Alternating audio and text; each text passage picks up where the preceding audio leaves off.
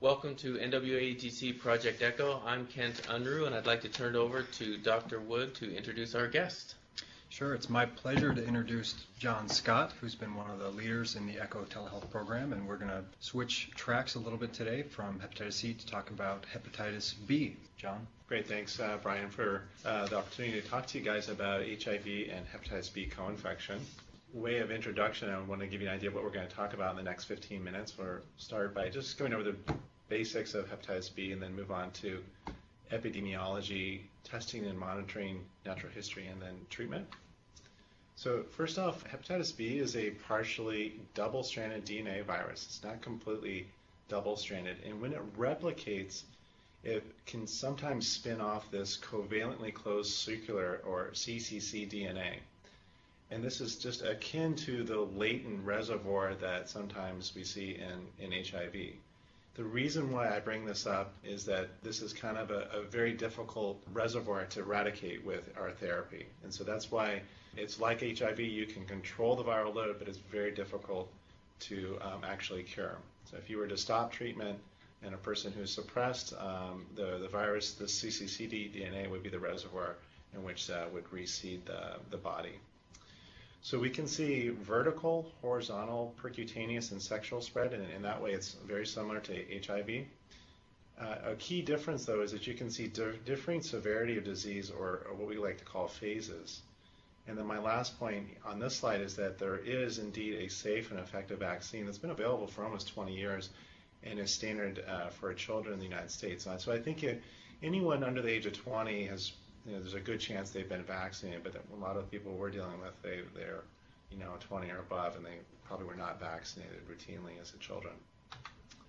So I just wanted to go over the epidemiology of hepatitis B in the United States. We think there's around 700,000, maybe as many as 1 million Americans with chronic hepatitis B, as denoted by a positive surface antigen. And probably closer to 14 million who have evidence of exposure, and that's indicated by a positive core antibody. This slide just illustrates that a lot of the cases are actually coming from overseas. A large number of these people are actually born either in Asia or South America or Africa and then are immigrating. We see about 45,000 new cases of hepatitis B reported annually, and the vast majority of those actually are in the 25 to 45-year-old age group, and a lot of those are men. So what about hepatitis B and HIV? And not surprisingly, because there's a shared route of transmission, namely injection drug use or men who have sex with men, there's quite a bit of overlap. So about 5 to 10% of patients who have HIV also have chronic hepatitis B. I think locally in our clinic, Madison Clinic, it's around 5 to 6%. If you go to other parts of the world, like say Sub-Saharan Africa or Southeast Asia, that's much higher, might be as high as 10 to 20%. And the thinking there is that a lot of people got Hep B first, and then they get HIV, just because hepatitis B is actually quite a bit more contagious. And then the last point I wanted to make is that liver-related disease is a growing cause of death in HIV-positive patients. We talked about this in Hep C, but also hepatitis B is a reason for death. So I'm going to stop right here and ask everyone on the network this quiz. And the reason why I want to ask is because a lot of my patients ask me this. And the question is, which is worse? Hepatitis C co-infection or hepatitis B co-infection? There's a little bit of clue here that there's something there because we got a p-value of 0.03. So I'll let you think about it. This is where it'd be nice to have audience response system. Okay, 50-50 chance. So I actually was really surprised by this study. It was just published in the Clinical Infectious Diseases early this year. And what it shows is that hepatitis B actually is associated with a higher liver-related mortality. If you look at all-cause mortality, it's not significant. So, and that's a look at our HIV-negative patients who have Hep B. There's actually 3 times more liver-related mortality than Hep C. And then if you look at different cohorts, so these are HIV-positive who were originally diagnosed in 1984 through 1996. It's almost twice the liver-related mortality if they're diagnosed in the immediate post-heart era There's still a significant trend there. And then starting to see it actually starting to even out a little bit more in the more modern era of HART 2002 to 2010. Hep B still leads, but that gap is really narrowed. So I thought this was an interesting study. It kind of was counterintuitive to what I actually see in my practice. It seems like we'll have a lot more patients who have Hep C and are worse off with their HIV. So I do feel like I need to go over the serologies because it's quite a bit of area of confusion, and so I just briefly want to go through this. So the commonly ordered tests with hepatitis B are E antigen, E antibody, IgM core antibody, HBV DNA, ALT. So let's go through this first case here, which denotes acute Hep B. These folks have a positive IgM, their E antigen, they'll have a very high viral load, and their ALT can sometimes be high. Usually it is high.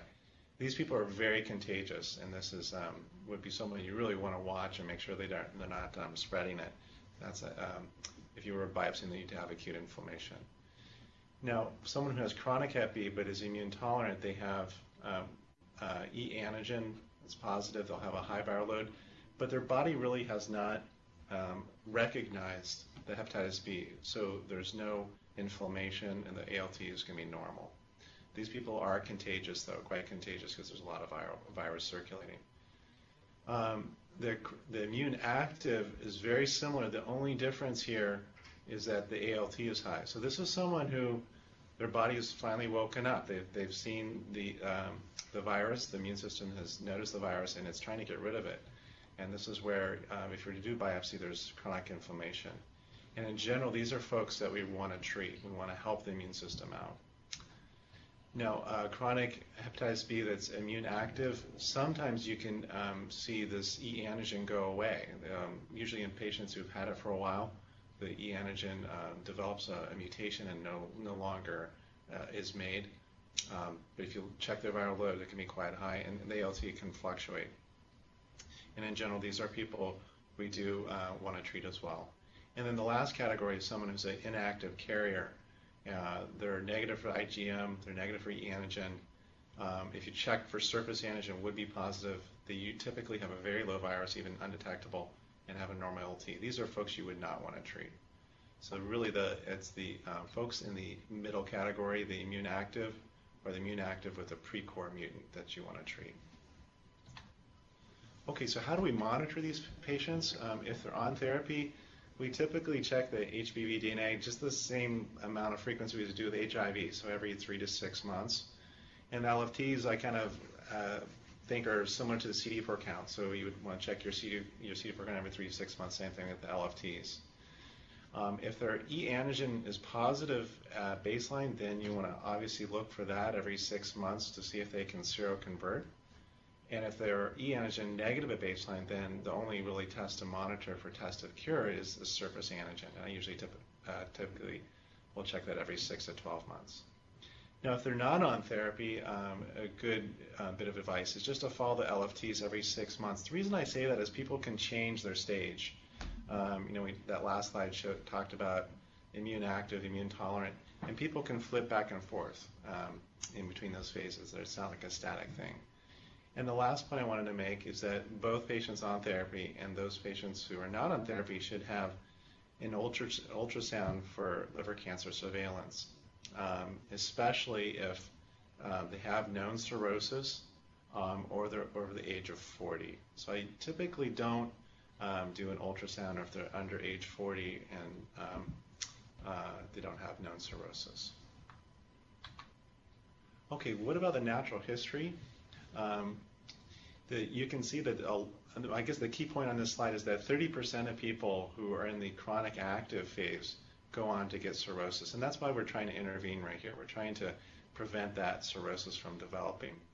The other point I wanted to make on this slide is that liver cancer can develop without cirrhosis, a very key difference than with Hep C. Hep C, you only get liver cancer in the setting of cirrhosis. And that has to do with the HBV DNA virus being able to incorporate into the hepatocyte and actually cause liver cancer de novo. The other point I wanted to make is that if a patient has cirrhosis, they have a pretty high chance of going on end-stage liver disease, so about a 25% chance at that point. So again, if they have cirrhosis, you can still intervene. You can still intervene with an oral nucleoside analog, and sometimes you can really reverse these people. Like we call it the Lazarus effect. We've had some of these people who were on the transplant list, and we put them on a really effective oral agent, and their synthetic function improves enough that we actually take them off the list. So there are lots of good, easy to take antivirals for hepatitis B. And this is typically a process like Hep C that takes many years, many decades, in fact. And just like with Hep C, there's some cofactors, alcohol being probably the most important. So anyone who's got chronic Hep C or Hep B, you really want to make sure they're not drinking more than 2 alcoholic beverages a day. That's the kind of the line where I draw in the sand. Now, the next point I wanted to make is that viral load matters for hepatitis B. And this is a big distinction with Hep C. With Hep C, the viral load will pretty much stay at a constant level, and it does not affect the natural history. Hepatitis B is different. It's actually more akin to HIV in the way that HIV viral load affects natural history. And this is a large study that came out of Taiwan. It was called the REVEAL study. And what they showed is that the initial viral load, so at time 0 here, if it was low, in less than 300, less than 10,000, or less than 100,000, the blue, orange, and purple bars here, they had a lower chance of developing liver cancer or dying from liver disease in the next approximately 14 years. So almost 95% of those folks were still alive nearly a decade later. However, the folks who had over 100,000 copies per ml of hepatitis B at baseline had a much higher mortality. So after 15 years, about 20% of them died from either liver cancer or liver-related disease. So fortunately, we have quite a bit of drugs in our armamentarium for hepatitis B, and I wanted to put them in context with some of these medicines that we might be using for HIV. Lamivudine was one of the first agents that was approved for hepatitis B, and it's called actually Epivir HBV. And I just want to point out that the dosage is a little bit lower than what you see with HIV. It's 150 milligrams BID with lamivudine. For Hep B is 100.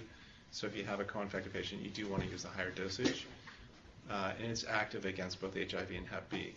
The big problem with lamivudine, if you were just using lamivudine in a co-infected patient, is that they get a lot of resistance. So as many as 70 to 80% of those patients will have what's called a YMDD mutation after 5 years. So we really don't like to use lamivudine monotherapy for our Hep B patients. Adefovir, or Hepcera, is active against Hep B. We don't think there's much activity against HIV, but I do want to issue a word of caution that it is biochemically very similar to tenofovir. It differs by just one methyl group.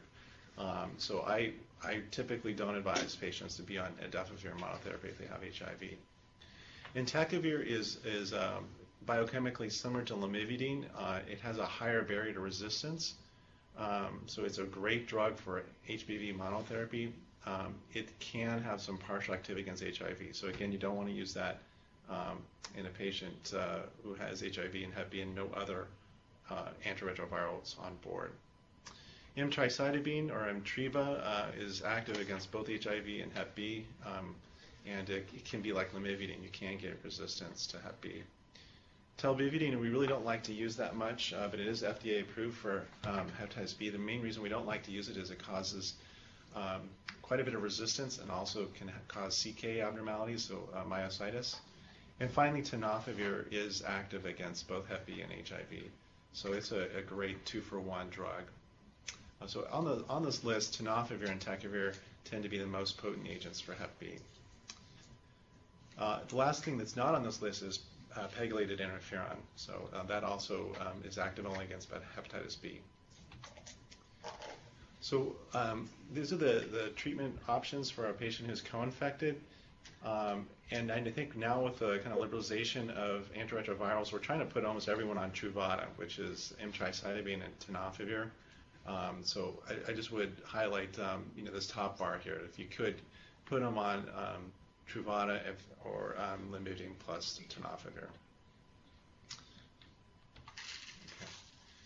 So what about the antiviral efficacy? There's a couple things we're following. One is undetectable HBV DNA, loss of E antigen, ALT normalization. The three first-line agents, tenofovir and entecavir and peginterferon, do really well with viral suppression, but not a whole lot of difference in this next category, loss of E antigen, all around 20 to 30% after just 1 year. And that's really what we're looking at as an endpoint. And the last point I want to make is that interferon has a little bit higher surface antigen loss than some of the other agents, so it's being looked at in upcoming NIH trials. So I wanted to go over this question that comes up a lot. What do I do with these HBV failures or patients who can't take tenofovir? So I just wanted to define what a failure is as someone who's got persistently detectable HBV DNA over 12 months, or you see a kind of a bump in their HBV DNA over 1 log and it's sustained. In these cases, I've really resorted to adding entecavir. Fortunately, I haven't had to give patients interferon, but I do kind of threaten them with it. As you remember from the Hep C talks, interferon has a lot of side effects, so we really try to only use that in extreme cases. So I just wanted to wrap up with the take-home points. When you're following patients with hepatitis B, really the key labs are the ALT and the HBV DNA level. Similar to HIV, you use the CD4 count and HIV viral load.